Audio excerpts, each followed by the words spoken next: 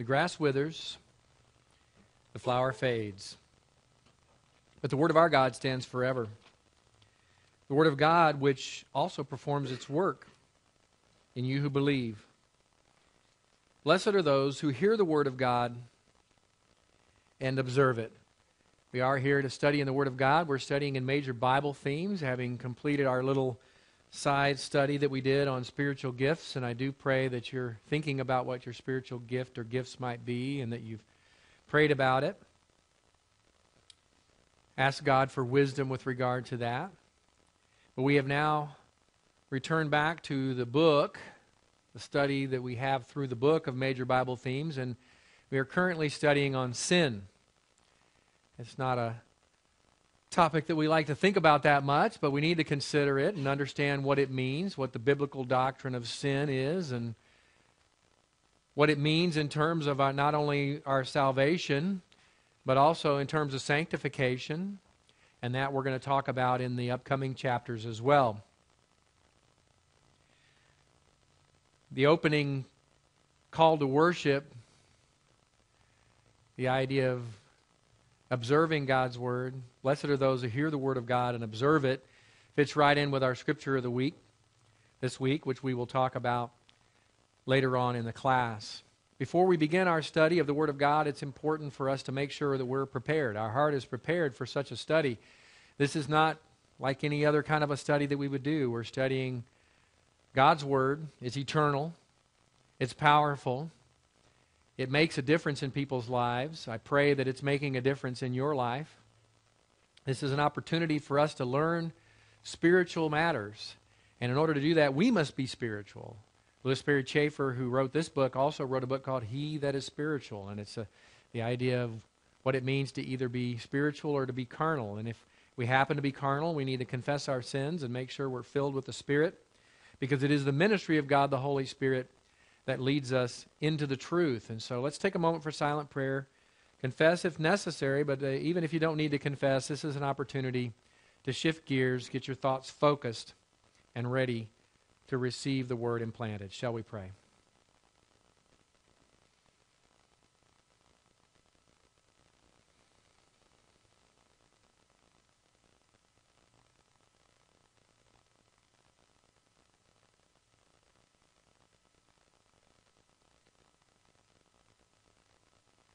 Heavenly Father, we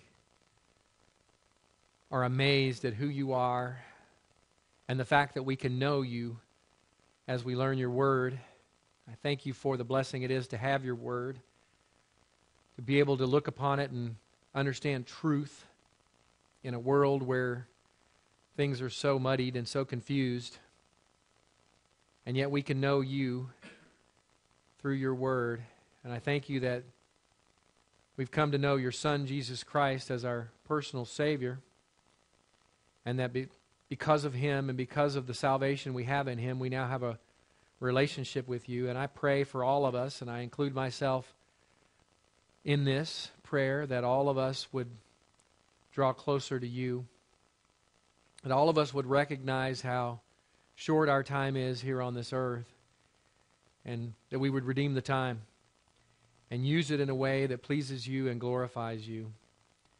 And Father, I ask that this hour, as we study your word, that you would help us to set aside whatever distractions there may be in our lives. Help us to focus. And whether it's a distraction that would be from physical discomfort, or whether it's a distraction that comes from our busy lives that we have, just help us to set all that aside and focus on the truth of your word. And Father, I ask that each and every one of us would learn a little something today, just a little something that helps us to know you a little bit better and draw even closer to you. Father, we ask that you would allow these things to dwell richly in our hearts so that we can live according to them and that we can glorify you with our day-to-day lives. We ask all these things in Jesus Christ's most precious and holy name. Amen. We started a study last time looking at sin. And this is a little bit of a review, but what we're currently doing is going through and looking at a fourfold presentation of sin as it is in the Bible. We already looked at, if you have the notes, you can go back and look at this if you weren't here for the the classes, but we already looked at there's a human approach to sin, which is the worldly approach to sin, which is not at all in accordance with the Bible. And the idea that some would say that sin's not real because it's based on a false presupposition that there's right and wrong. Well, we know that's a lie. There is right and wrong. There's truth and there's lie, and there's things that are righteous and things that are unrighteous, and that's what the Word of God helps us to understand. It's what the whole purpose of the law was, by the way, was to show us that there's God's standard, and then there's where we are, and we don't measure up to that standard. And the human approach to sin is flawed, and there's even been some. We saw the idea of some would take the approach that. Well, let me back up to that stuff real quick. We'll look at that real briefly. Sorry, I went too far back. The idea that there were some who said that sin was only part of the physical world, and that there's no sin in the spiritual world. We know that it's in our souls, which is the invisible part of. We have the soul and a spirit, but it's in our souls that we have the volitional capacity to either choose to obey the lusts of the flesh or to obey the Spirit, the Holy Spirit. And it's in our souls, which is an invisible part of us, that we make the decision to give in to sin. James speaks to that. And so we recognize that sin is not limited simply to the physical world, that it's actually involved in the invisible parts as well. But there's this approach where they said that sin was part of just the physical world, and so they would say they would go two completely different directions. One direction was, since the physical world is inherently evil, then any desire my body has is evil, and so I'm not going to give in to any of those desires, including hunger, including the normal desire between a husband and wife, and all those sorts of things. And you end up with asceticism, where people start to try to deny anything, any kind of pleasure of the body, and that's not biblical. The body says the Bible says that there are some things that God created in our human bodies that are desires that are not sinful. We know that a lot of that's been corrupted, a lot of that's been twisted and distorted, and now has become things that are of the devil. But the fact of the matter is, there are desires. The desire to eat, for example, is a desire that's given from God, and Adam and Eve were hungry in the garden before the fall. And so there's no aspect of that that's evil. And so you end up with some who try to deny any of the desires of the body, and that becomes asceticism. And then there's the other ones who fall into antinomianism or Epicureanism, whatever you want to call it. The idea that you just don't even worry about the body when it commits sins, because that's just the body, and so you ignore that. Both of those are false. And then there's another common approach that says that sin is merely selfishness. We know that sin is a lot more than that. There's certainly selfishness involved in that. But all of those human ideas, the human approach to sin is false in terms of the biblical doctrine of sin. We saw, and we looked at this before, the teaching of Scripture is that sin is any lack of conformity with the holy character of God. Just period. Whether it's an act, an overt act, a disposition, or a state. If we don't conform to the holy character of God, we are in sin. Various sins are defined. We know, everybody knows about the Ten Commandments. I mean, even unbelievers know about the Ten Commandments, and they rally and protest and ask that they be taken down off of buildings. But they know about the Ten Commandments. These are commandments given from God that help us to understand sin. And that's the whole law really did that. Sin is always against God, even though sometimes it's directed at human beings. Right? We understand that the ultimate infraction is against God. We have violated His holy character. Unfortunately, sometimes when we sin, in particular overtly, other human beings are impacted, and then that's when it's necessary for us to go and apologize for what we've done. Once we've confessed that to God, we need to then make it right with the person or persons. Accordingly, a person who sins is unlike God. In other words, we violated His holy character. We're unlike God, and therefore we are subject to God's judgment. That's the thing. I thought it was interesting. I was talking to a pastor up in Duluth, at Duluth Bible Church up there, and he was saying that they've kind of changed their approach to giving the gospel. One of the things I want to do this year is I want to get somebody, probably Doug Clark from Austin Bible Church, to come here and teach a class of Evantel. It's great because their whole thing is you can tell it, and it's a class that helps people to give the gospel. It encourages them and makes it a lot easier to give the gospel. But their approach is what's called a bad news, good news approach. First thing you do is you give somebody the bad news, right? That we all fall short of the glory of God. We have all sinned and fallen short of the glory of God, and the wages of sin is death. The idea of the condemnation that we are in under sin, which we're talking about in this study. And then the good news, you talk about what we're going to talk about in the next study and so on, the idea that God has provided a solution to our problem, right, to the problem of the bad news. God provided a solution in His Son, Jesus Christ. Well, he was telling me, when we were talking on the phone, he was telling me they've taken a new approach where they don't even go to the good news until somebody understands the bad news. Because if you can't help somebody understand the the bad news, if you can't help somebody understand the bad news, the good news is not going to mean anything to them. If you are talking to somebody about and trying to give them the gospel and they say, well, I'm a pretty good person, and as long as I do good things, then God's going to let me into heaven. There's no reason to even talk to them about Jesus Christ and the sacrifice that He made on the cross and all of those things, because they're not ready for that. They need to hear the bad news first. They need to understand that they're lost and that they need a Savior. In other words, the idea is if somebody is not at the point where they understand they need a Savior, you're not going to do any good by telling them about the Savior. So the reality of it is they're taking the approach. These guys anyway up at Duluth are taking the approach. Give them the bad news, and if you think they understand the bad news, then give them the good news. But a lot of people that you'll talk to won't even understand the bad news, and the problem is there's two views. All the problem is that they don't realize they need a Savior. One of them is that this idea of their good works, that they're going to do some good things, and that's going to get them into heaven. And the other one is if somebody thinks they're saved, and they're actually not, because they don't think they need a Savior, right? If somebody who thinks, because I'm a member of such and such a church, I'm going to go to heaven. Well, now how do you tell them about the Savior and the need for the Savior when they don't get it, right? They don't understand. They don't think they need a Savior. So there's no reason to move on to the good news. Now, I don't know if that's the right approach. It might be a good idea, because the reality is if you can't make them understand the bad news, then they're not going to get the good news.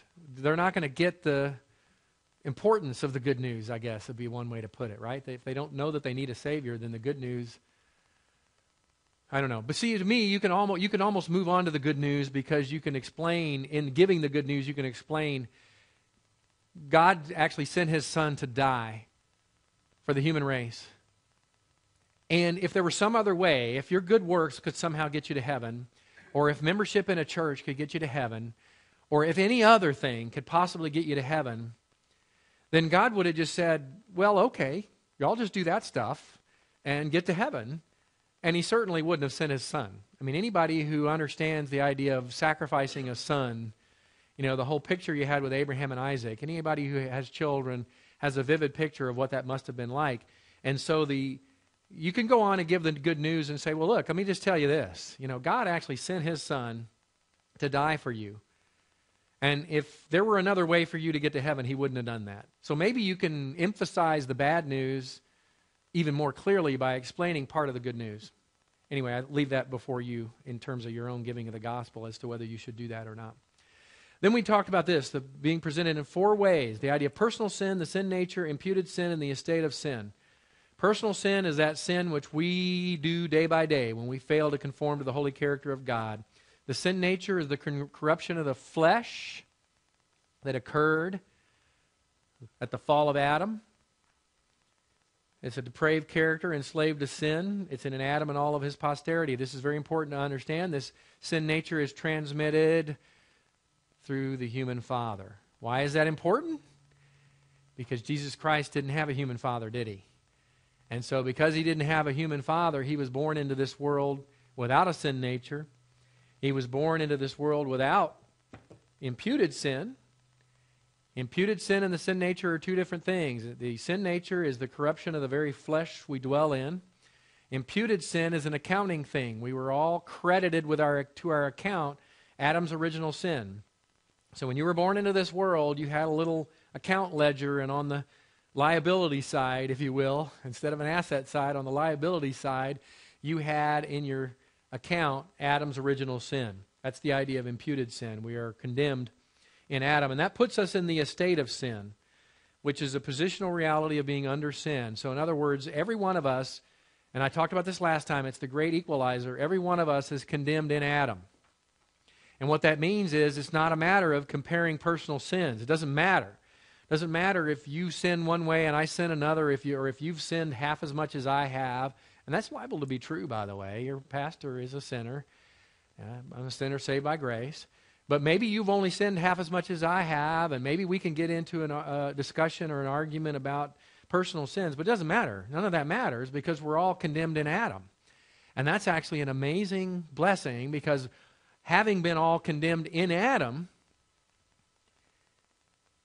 in exactly the same way we were all condemned, now in the same way we can all be saved, and that is in Christ. And so when you die, when you leave this world, you will either be in Adam or in Christ. If you're in Adam, then you're destined for the lake of fire. If you're in Christ, then you're destined for glory for all eternity. So that's the bottom line. So these are the four things. Now let me talk about some of these things a little bit more. First of all, we talked about personal sin.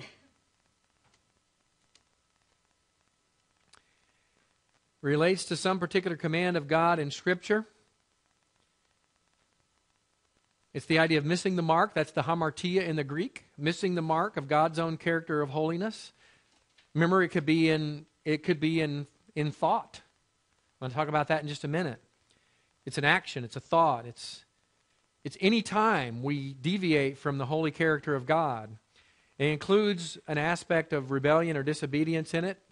And it can be an act of commission or omission. James 4:17 means if we know the right thing to do and do not do it, to him it is sin, right? That is a really convicting one. I told you about Romans 14, which says anything not done in faith is sin, right? If I do something and I lack faith, then that is a sin as well.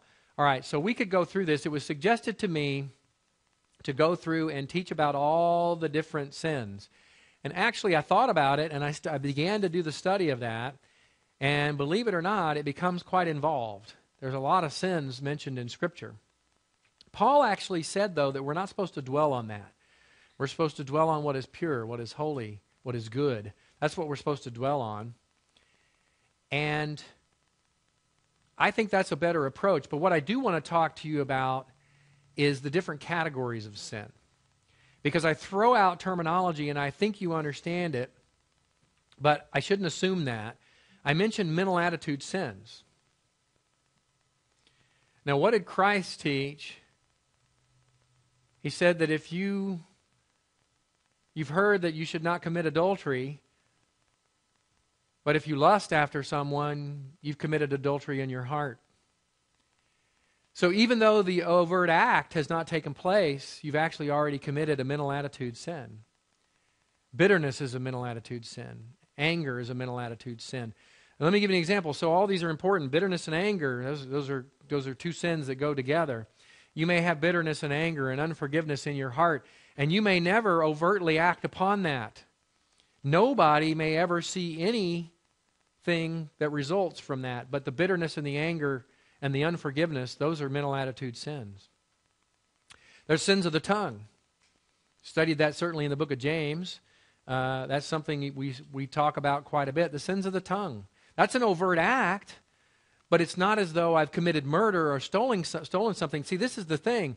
When you're talking to someone, and I know about this recently with some conversations that were had by Jerry to her brother, that, and please lift up Jerry's brother in prayer. Jerry's been witnessing to him, but he's got this idea, and a lot of unbelievers have this idea. Well, I've never killed anybody. I don't go steal things. I don't do blah blah blah blah blah. But when you understand the biblical doctrine of sin, and you understand all the categories of sin, have you ever been mad at someone? You sinned. Have you ever been bitter about something? You sinned. Have you ever lied? Well, that's an overt act that almost everybody's done, right? I mean, who can you find that hasn't told at least one lie? Okay, you haven't murdered, you haven't stolen, but you know what? You have violated the holy character of God. And the beauty of it is, in the book of James, it says, if you transgress the law in one way, you have transgressed the entire law. Do you know what that means? It means that when you lie, you did the same thing as committing murder or adultery or stealing or coveting or anything else. When you transgress the law, you've transgressed the whole thing. So there's no minor sins. And the problem is what we have when people start having conversations like that is that they're getting into that relative righteousness thing. Well, I've never done this, right? I've never done what Adolf Hitler did, or I've never done what Jeffrey Dahmer did, or I've never done, right? You've got all these people who bring up those kinds of things. But the fact of the matter is when you really study sin, you'll find out there's all kinds of categories. And and like I said, the sin of omission. Who hasn't known the right thing to do and then not done it? Everybody's done that. Everybody's failed in that way. Who has not failed in terms of doing something and lacked faith in doing it? Good example of that. Here's what I'm talking about. And this can be good things. The Romans 14 thing can be good things. When Mike Blackwell took off and went to Thailand, if he did that and he lacked faith, if he doubted in any way that he was supposed to be doing that, then in going to Thailand to be a missionary, it sounds like a good thing, doesn't it? But if he goes over there and does that and he lacks faith, he's actually sinning. Anything done with a lack of faith is a sin. That's pretty high standard, isn't it? That's a pretty high standard. So what that means is, what I'm trying to tell you is, no matter how righteous you may think you are in your walk, you sin. All of us do. All of us commit sins. It's almost impossible for us to avoid the mental attitude sins. And then even if we avoid the mental attitude sins, we're going to fall into the sin of omission or the sin of lack of faith. We all will fall short. We all fail. But thankfully, God provided a mechanism for getting past that. If we sin, we just confess it before God, a true confession, agreement with God, and we move on. But personal sins are pervasive. No one is without them. No one is without them. The only one person we can think of who was without sin was our Savior Jesus Christ. He went his whole life without committing a personal sin. That's amazing because it's unlikely I'm going to go the rest of the day without committing a sin, right? I'm going to almost certainly commit some kind of sin between now and the end of the day, and he went his whole life without committing any sin. So all of us are sinners. Everybody in this room, we're all sinners saved by grace. All right? That's the fact of the matter. It's not an excuse for sin. That's just the reality that sin is pervasive. But mental attitude sins are just as bad as any other sin. Now, the sin nature speaks to the entire nature being corrupted in the fall. It includes our will, our conscience, our intellect. The understanding has been darkened and our heart is hard. We looked at this last time. So our very nature is depraved in terms of the fallen body that we dwell in. It's depraved. Now, thankfully, when you're born again, when you place your faith in Jesus Christ and you're born again, guess what? You get a new nature, which you didn't have before. It's created in Christ, and it's something new, and it's something perfect. And it's something that if you're abiding in Christ and you're functioning in the new nature, you won't sin. And 1 John speaks to that. You will not sin if you're functioning in the new nature. The problem is when we take our eyes off of Christ and we start looking to things of the world or becoming selfish, and then we start to succumb to our old nature, the old sin nature, and in the process of doing that, we then commit sin. All right, so that's the corruption. Now, there's a lot of terms, by the way. I don't know if I have that document with me or not. Let me see real quick. I put together a document that had different terms for the sin nature, and I don't know if I brought it with me. I may not have. I don't think I did. But let me give you some of the ideas. The flesh. Many times the terminology in the Scriptures that refers to the sin nature, it says the flesh, because that's where the sin nature dwells, is in the flesh. So the term flesh often speaks of the sin nature. You can have the old man or the old self. Depends on your translation. In the New American Standard, it's the old self. In the King James, it's the old man. That's a reference to the sin nature. Sometimes, not always, sin, when it's mentioned in the singular, is also a reference to the sin nature. Let me see if I can pull that up real quick. I know it's in Romans somewhere. I don't know if it's in chapter 5.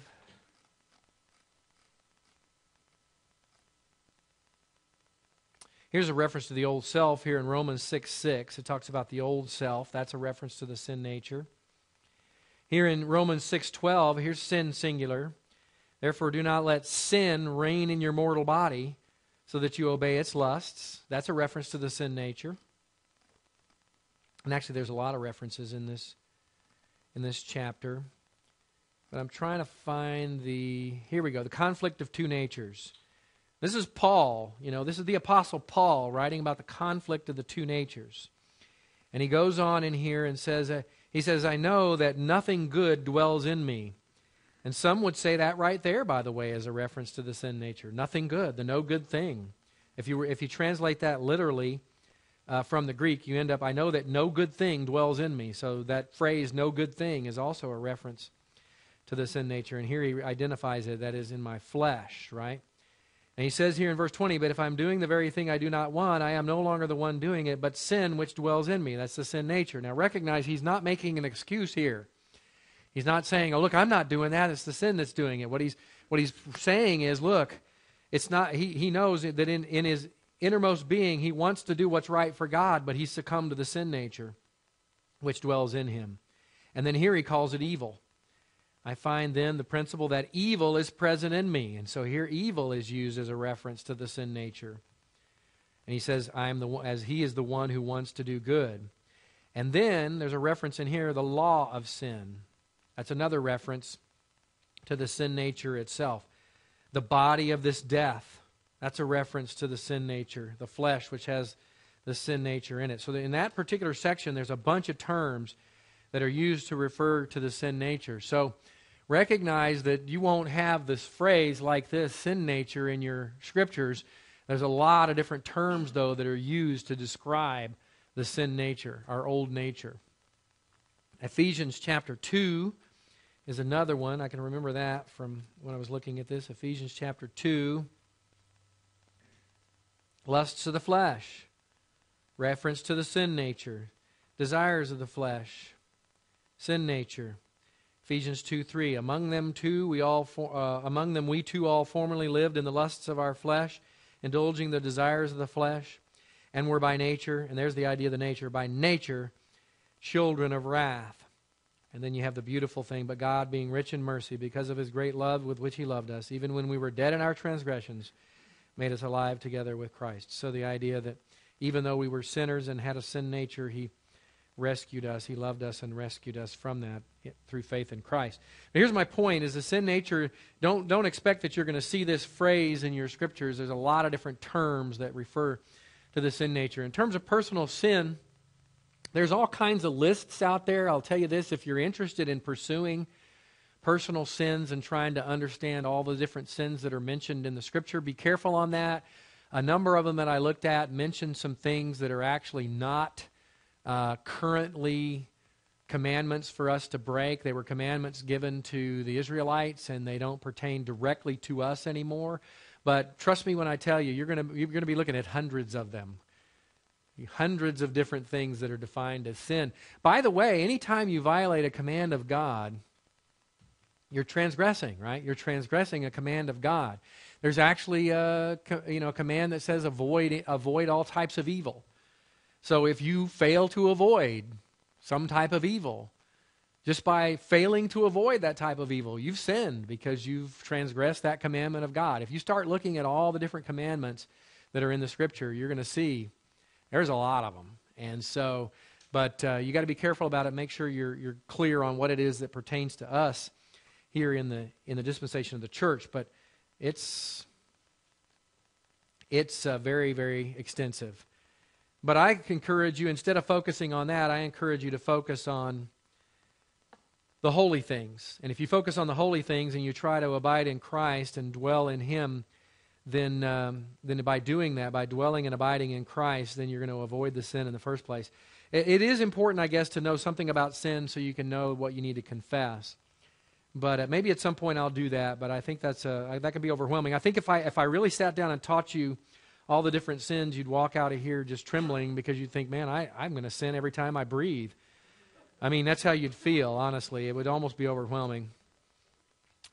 Imputed sin now is a different story. When Adam sinned, we all sinned with him. Romans 5:12 speaks to that. It says, therefore, just as through one man sin entered into the world, and death through sin.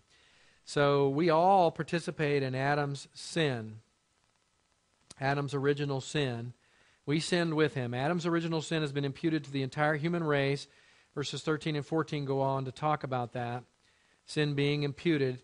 And it talks about how death reigned from Adam until Moses. Now, what verse 13 is talking about, by the way, is the idea that really the law was handed down in order to make it very, very clear about sin, right? It basically describes sin in detail. And nonetheless, what he says in verse 14, nevertheless, death reigned from Adam until Moses. In other words, until Moses wrote down the Pentateuch, death was still reigning because all men were under the condemnation of Adam's original sin. We may not have sinned in that likeness, but we were all under that sin. This is important. There's two things that we need to understand. I want to make perfectly clear. Well, number one, we're all condemned under this. The promised consequence of death has been applied to every member of the human race. We looked at that. We looked at this last time. All of us have been given that.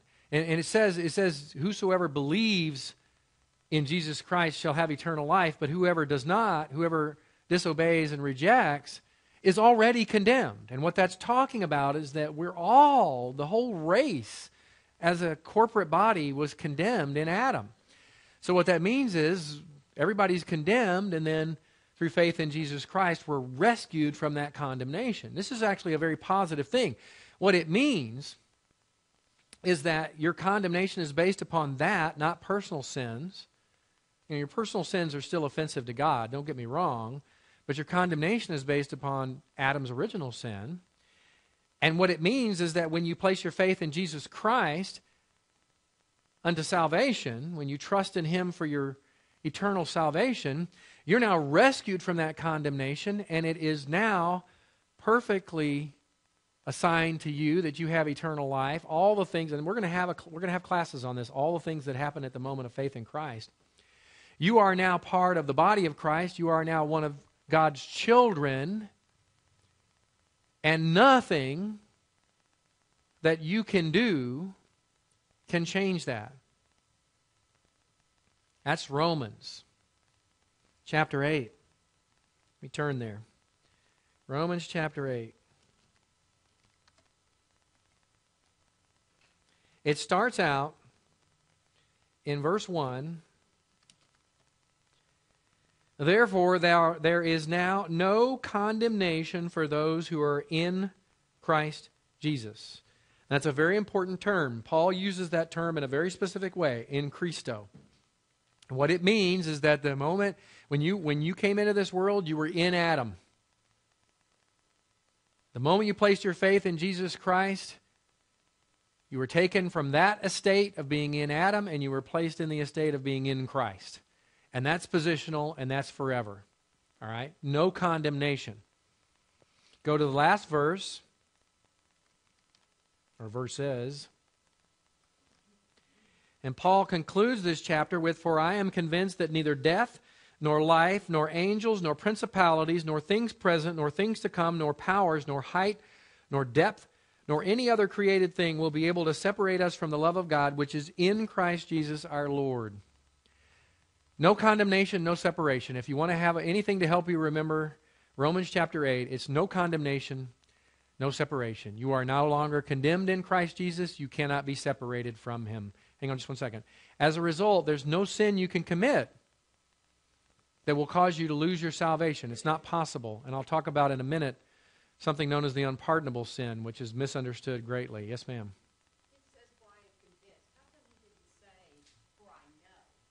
That's what he's saying. Yeah, when he says, "I am convinced," he means the same thing. In other words, beyond a shadow of a doubt. You could insert that in there in italics. I am convinced beyond a shadow of a doubt that neither death. I think convinced is stronger language, actually. I'm convinced. Nobody could try to pry him away from that conviction that he has. He's absolutely convinced that neither death, nor life, nor angels, nor principalities, and so on. It's even stronger language. Now, there's something that's mentioned in the Bible known as the unpardonable sin, that is blasphemy against the Holy Spirit. Well, first of all, the only equivalent that we have of that today, of that unpardonable sin, is if somebody rejects Jesus Christ as Savior. That's the only thing we have today. That sin is something you can't actually commit today in terms of what was described, the blasphemy against the Holy Spirit. Let me explain why. What was happening in that is that there were those during the time of Christ, while he was walking on this earth, there were those who were ascribing the miracles that he was performing to be deeds of Satan, that he was performing under the power, the same power as the demons were, and that what he was doing was satanic. And instead, if you understand, this is going to go pretty deep, but if you understand the kenosis, that when Jesus Christ, the Son of God, came to the earth in the flesh, he set aside all of his privileges. He did not function as deity on this earth. Instead, he functioned as humanity under the empowerment of God the Holy Spirit. So the miracles, the prophecy, everything that he accomplished in his life was done in the power of the Holy Spirit. So when somebody ascribed those miracles and all that he did to Satan, they were blaspheming the Holy Spirit. Now, that's not something that you and I can do today because Jesus Christ is no longer walking on this earth. But somebody who rejects him is in effect blaspheming the Holy Spirit in the sense that they're saying you're telling them about Christ and who he is, and they reject all that.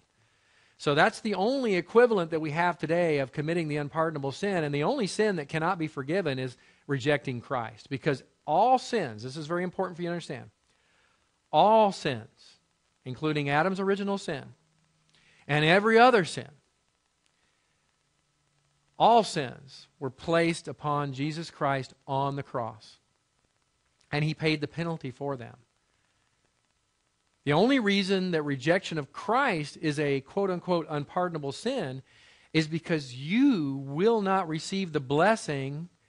The blood of Christ will not be applied to your life because you rejected Christ and you remain in Adam. That's the only reason it's an unpardonable sin. So, two things I want to make sure we're clear on. We're all condemned in Adam and thereby saved through faith in Jesus Christ. Eternal security. We cannot lose our salvation. That's very important for you to understand. You cannot lose your salvation. And there is no such thing as an unpardonable sin today except for the rejection of Christ. Now the estate of sin. The estate of sin. Whether Jew or Gentile, doesn't matter if you're of the chosen people, the Jews, or if you're a Gentile, you're under sin. Romans 3:9. Romans 3:9. I've been failing in terms of not turning in my Bible again, haven't I? I'm so bad about that.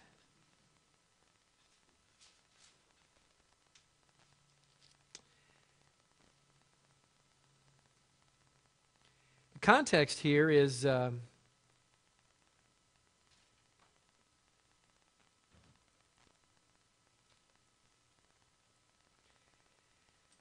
verse 5 here, Romans 3:5, he says, "But if our unrighteousness demonstrates the righteousness of God, what shall we say? The God who inflicts wrath is not unrighteous, is he?" I am speaking in human terms. "May it never be, for otherwise how will God judge the world? But if through my lie the truth of God abounded to his glory, why am I also still being judged as a sinner? And why not say, as we are slanderously reported and as some claim that we say, let us do evil that good may come. Their condemnation is just. What then? Are we better than they? Not at all. For we have already charged that both Jews and Greeks are all under sin." Now, it's important to remember this. This is a very important phrase right here, and there's a context for this in what Paul was saying. Many of the Jews, by the way, thought that they were better than the Gentiles. They did. They thought they were superior because they had been chosen by God, an earthly people chosen out by God, and they thought they were superior. And so Paul is saying, are we better than they? Not at all. For we have already charged that both Jews and Greeks are all under sin. Now this is something to be very aware of, that you don't ever want to become self-righteous in your walk. Don't think for a minute that because you have been saved from condemnation, because you know that you're going to be in heaven for all eternity and in glory with God for all eternity, don't for a second assume that you're better than someone else. You're not. We're all under sin. We've been saved out of the murky mire, out of the darkness and into the light. But is it because I'm so awesome? No. In fact, I'll point out something to you. There was a great thing that Pastor Scott Johnson pointed out to me, that's in a verse that's in the Magnificat, or however that's supposed to be pronounced. This is Mary talking, the earthly mother of our Savior. And she says here in verse 46 of Luke chapter 1, "My soul exalts the Lord, and my spirit has rejoiced in God my Savior." She needed a Savior too, right? She's a sinner saved by grace. Verse 48, "For he has had regard for the humble state of his bondslave. For behold, from this time on generations will count me blessed. For the Mighty One has done great things for me, and holy is his name." The Mighty One has done great things for me. Don't ever start to get prideful when you start to think about all the things that you're doing for God. Always remember that this is the right perspective. The Mighty One has done great things for me. If a ministry opportunity, if a door for ministry opens, recognize it's what God did for you. If you have the strength, if you have the spiritual maturity to participate in a ministry, recognize it's what God has done for you. We need to get away from the idea of what we're doing for God and instead understand it's what He's doing for us. Now, I'm not saying don't be involved in ministries. I encourage that. We're going to talk about that a little bit here in a moment. I encourage that. But always keep the right perspective. It's what God is doing for you. And you don't deserve any of it. I don't deserve any of it. Whatever He's doing for me, I don't deserve it at all. So we're all shut up under sin, and we're not better than anyone else. We're all shut up in the estate of sin so that God can show His mercy in the promise of salvation by faith. Romans 11:32.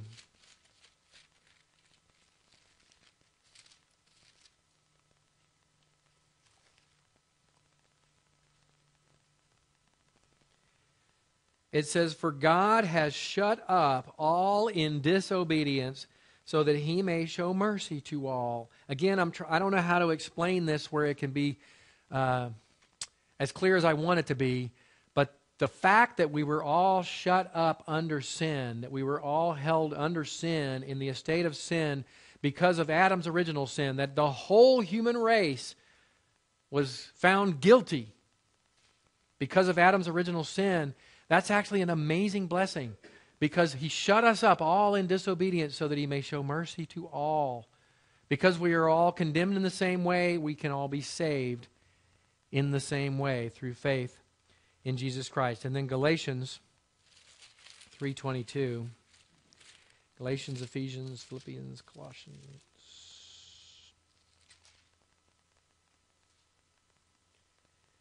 It says, "But the Scripture," now we have the Scripture itself. "The Scripture has shut up everyone under sin, so that," purpose clause, "the promise by faith in Jesus Christ might be given to those who believe."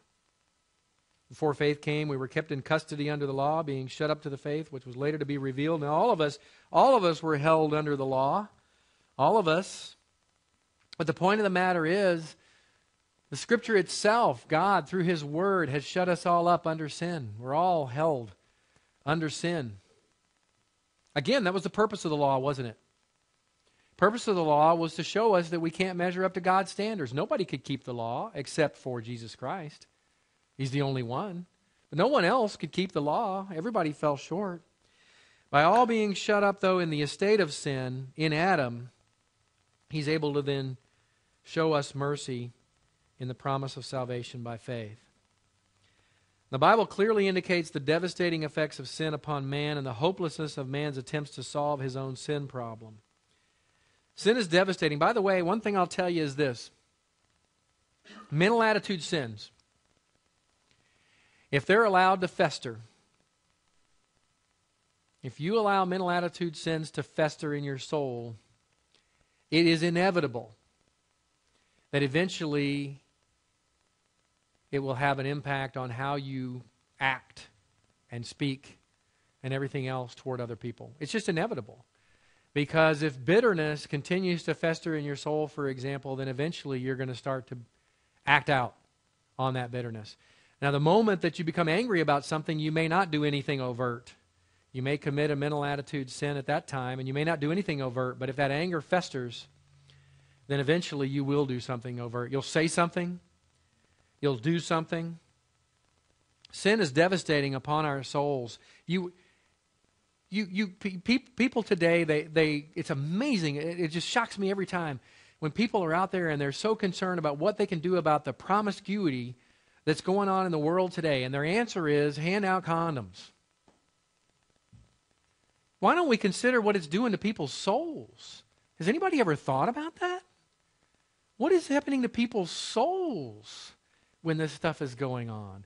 You're not going to fix that with some latex rubber. It's not going to solve a problem. There's more going on there than just physical stuff. I mean, I know the whole revolution that took place in the 60s, the whole idea was to try to convince us that it's about the free love, and it's just a physical thing. It's not. It's more than that. Sin is devastating, and it's hopeless, by the way. It's devastating in terms of also being held under sin, and it's hopeless for us to try to solve our sin problem on our own. We can't do it.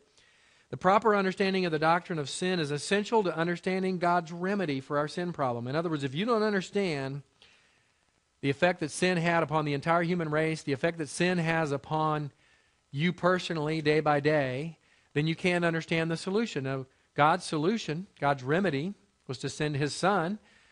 And that has an impact on your life in terms of salvation, but that also has an impact upon your life in terms of day by day, your day by day rescue from sin. And we'll talk about that in just a minute as well. Well, that's the end of our study of sin. Next time we're going to study on salvation from the penalty of sin. But let's take a look at our scripture of the day. It's James 1:19, and just start right here at the middle of the verse, because the first part of verse 19 is actually a reference to what came before. This you know, my beloved brethren. And he goes on in the second half of verse 9, he says, "But everyone must be quick to hear, slow to speak, and slow to anger, for the anger of man does not achieve the righteousness of God." Now, this is important. When I taught through the book of James, which I did multiple times, it's important to understand that there is such a thing as righteous anger. But I put forth to you today that most of the time, when you become angry, it is not righteous anger. It is prideful anger. It's selfish anger. It's anger from the standpoint of pride, for lack of a better way to say it.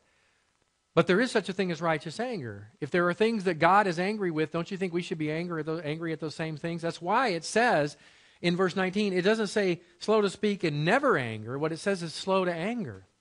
Slow to anger. And the reason why we need to be slow to anger is because we need to make sure that our anger is truly righteous and not based in some pride. I mean, most of the time when we get angry, it's based in something like somebody does something and we think, well, who are they to do something like that to me, right? You have this sort of and that's pride.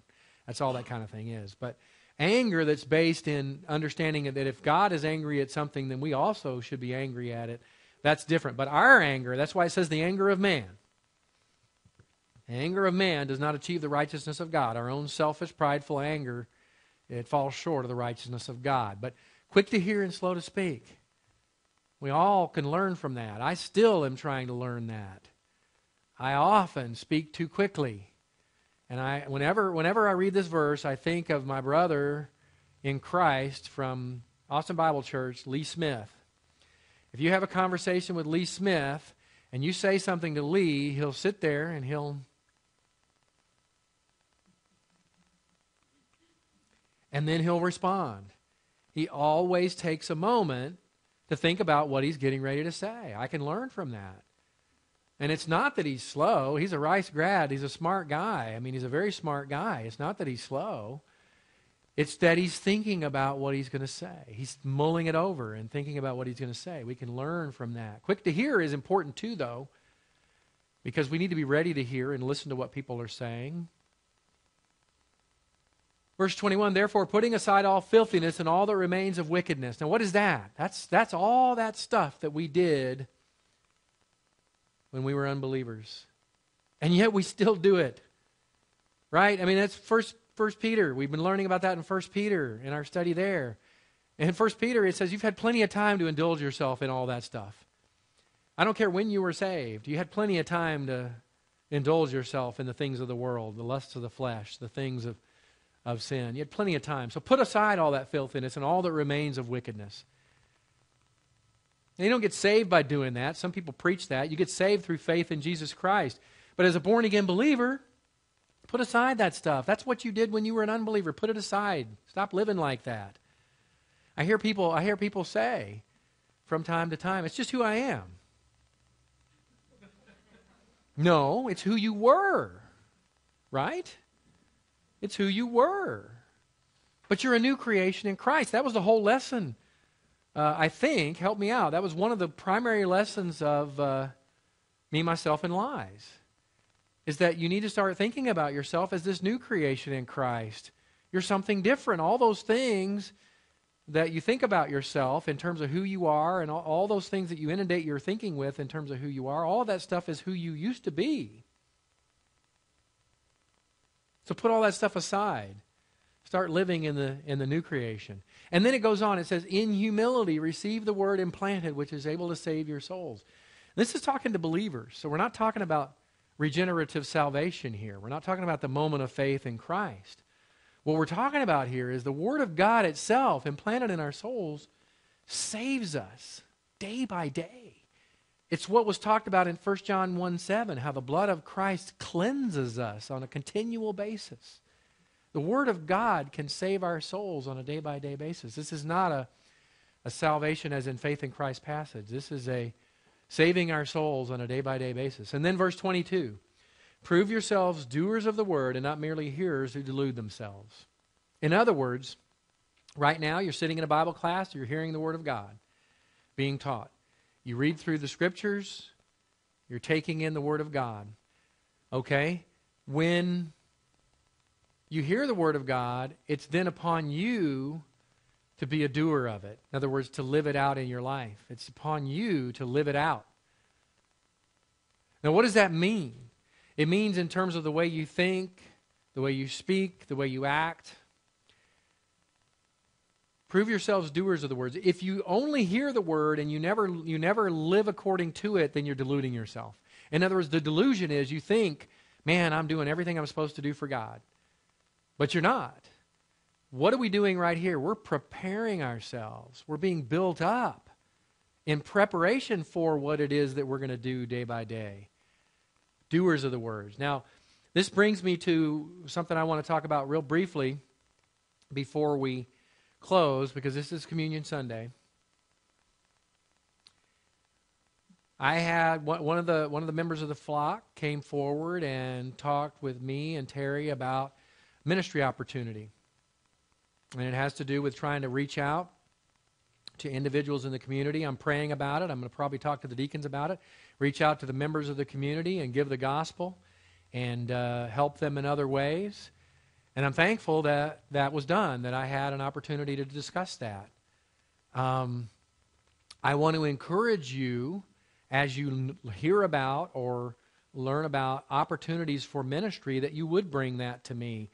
We are supposed to be doers of the word, and that includes inside this building and outside this building. What I don't want you to do, and this is so prevalent in the world today, is to show up on a Sunday morning, and now you have an hour or two on Sunday morning, depending on if you come to both classes or not, an hour or two on Sunday morning where you're following God.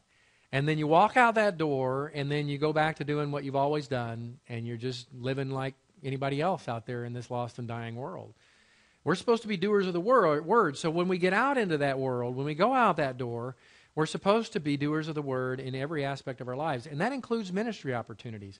One of my huge burdens, I got two huge burdens for this local church. One of them is that we would find ministry opportunities out there in this community, in Bastrop, Smithville area, where we can have an impact on people's lives, and not just from the standpoint of the earthly comforts that they might need, but also in terms of giving them the gospel and spiritual comfort and things that can come through that.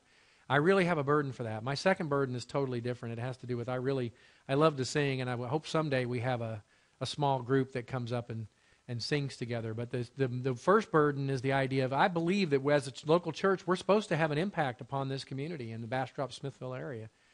And so I really encourage you, if you hear about ministry opportunities, if you hear about things that we might be able to do and be doers of the word, please come to me and talk to me about that, or come to Terry and talk to her about that, because we need to be doers of the word and not merely hearers who delude themselves. So try to learn this passage again. If you only remember, this is loaded with stuff. If you only remember quick to hear, slow to speak, and slow to anger, be a doer, not just a hearer, receive the word implanted, and you remember it's in James chapter 1, then that's success. That's success. But that's our scripture of the week. I encourage you to try to memorize that. Well, next time we will come back, Lord willing, rapture pending, we will come back and look at salvation from the penalty of sin. And what we're going to look at is, in that topic, we're going to talk about the rescue we get from the penalty of sin. We're going to also have a little bit in there about being rescued from the power of sin. There's the three phases they talk about it. There's salvation from the penalty of sin. That's through faith in Jesus Christ. Salvation from the power of sin. That's day by day by day through confession of sin and abiding in Christ and in His love. And then thirdly, there is salvation from the very presence of sin. And that comes when we're removed from this earth, from this earthly body. We're removed from the very presence of sin. And so we'll talk about those things, Lord willing, and rapture pending. But let's go ahead and close in prayer so we can sing our final hymn and have communion. Most gracious Heavenly Father, we thank you so much for the truth of your word and how it instructs us in the understanding of sin, the devastating effects of sin, the condemnation that we were slated to face for sin had it not been for your perfect plan to save us from that condemnation. And I'm so thankful that you pierced the veil and opened my eyes that I might understand the truth of the gospel and believe in your Son, Jesus Christ, and through that be saved forever, have eternal life. But I don't deserve that, Father, and I don't deserve day by day what you bless me with. And I pray that I never think that somehow I deserved it or am better than anyone else. And I pray that as we come to understand sin and its devastating effects, that we do turn our eyes toward our Savior Jesus Christ and we focus upon the things that are pure and good and holy, and start to take our eyes off of sin, that we might not continue to live as we have in the past, that we would put aside all filthiness and all that remains of wickedness. Father, every one of us continues to participate in things that we did as an unbeliever. We continue to show filthiness and wickedness in our lives. It's an aspect of every believer, but we ask that you would continue to convict us on that we would put those things aside and start walking in the light, abiding in Christ, and glorifying Jesus Christ with everything that we do. We pray all these things in Jesus Christ's most precious and holy name. Amen.